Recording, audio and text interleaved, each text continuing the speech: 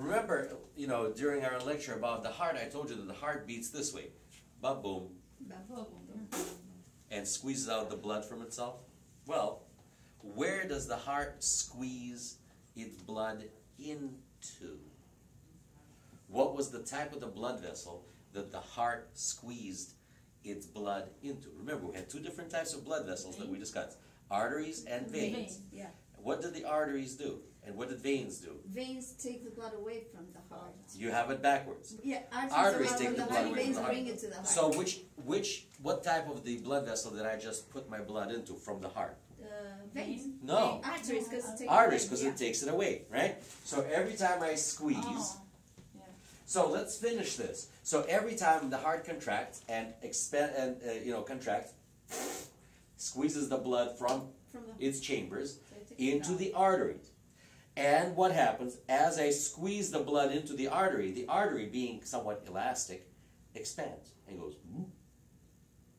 The heart goes like this, and the artery goes the opposite.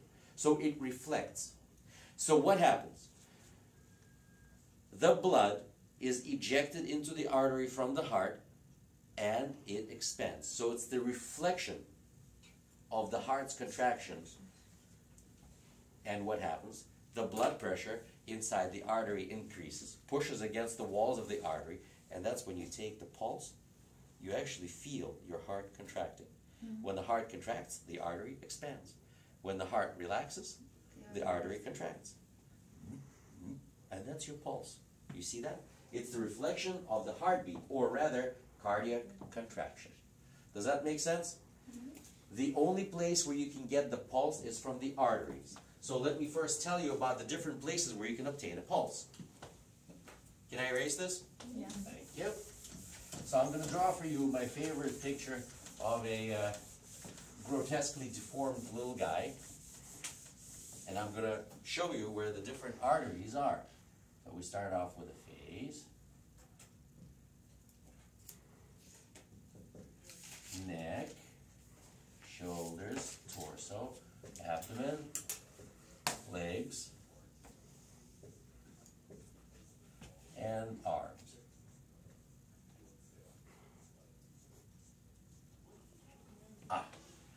And just to be polite, I'm going to draw myself a little leaf over here. So just to give this guy a little coverage. Big leaf, right? So our heart is in the chest. The main artery, called aorta, leaves the heart over here, makes a little loopity-loop, and then goes downstairs, splits into two. One side goes here, then splits further on down, and this way. It's one of those times I wish I had a red marker. Then, from here we have three connections. One goes on top, splits and goes into the throat, and the other one goes here, splits into two, and then whatever. And then goes that way. Alright? So, this is how the arteries go. Now, I got to tell you something.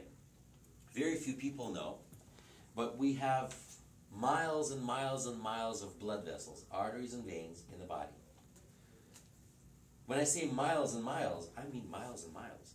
As a matter of fact, if I were to take every artery and every vein from the body, tie it together and stretch it out, it would take me 2.5 times around the equator of the planet. So inside of you, there's enough blood vessels to go around the Earth 2.5 times. That's 37,000 kilometers around the equator. So we have about close to 100,000 kilometers, or about 70,000 miles of blood vessels. That's a lot. A lot of them are tiny, microscopic even, but nonetheless, they're there. So, we can feel the pulse here at the heart. We can feel the pulse in the throat.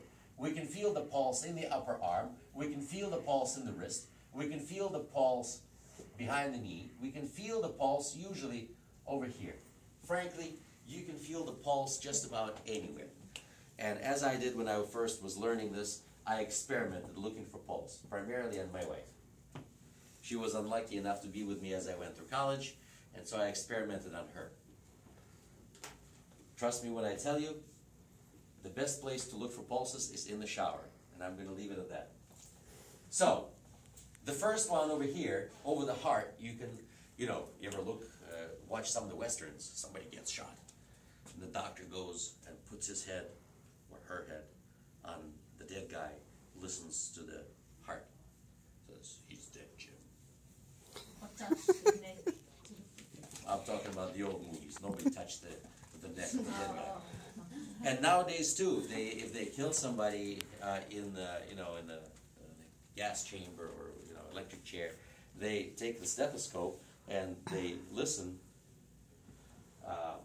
to the heart, not to anything else, because you want to go straight to the source. Because pulse is a reflection of the heartbeat. What better place for you to feel or listen to than over the heart? Okay. So this thing they call the apical pulse.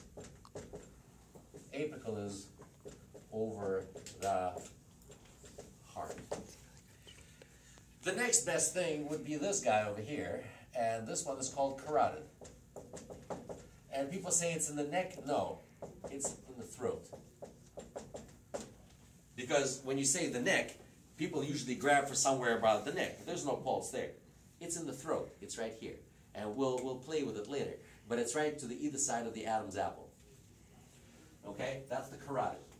Next best thing will be in the upper arm. You know what? I'll just put that here. And that thing is called brachial pulse, or upper arm. The one after that, oh, I forgot one more. Right over here in the groin, there's one more. And this guy is called femoral. Okay? And it's in the groin. Wait, guys. It's in the groin, right over here. This side and this side. As you can see, it kind of splits. Then there's one behind the knee. And this one is called popliteal.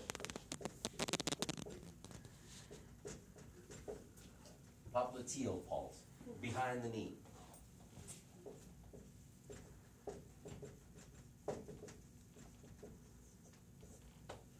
And one more at the top of the foot. It's called dorsalis pedis. Literally means the back of the foot. Even though there is no back, there's only top or bottom. But, have you ever heard of a dolphin and shark? They have that fin, and they call it a dorsal fin, but it's on their back. So, I want you to understand, for your final exam, I will ask you to tell me at least 3 places where you can find the pulse.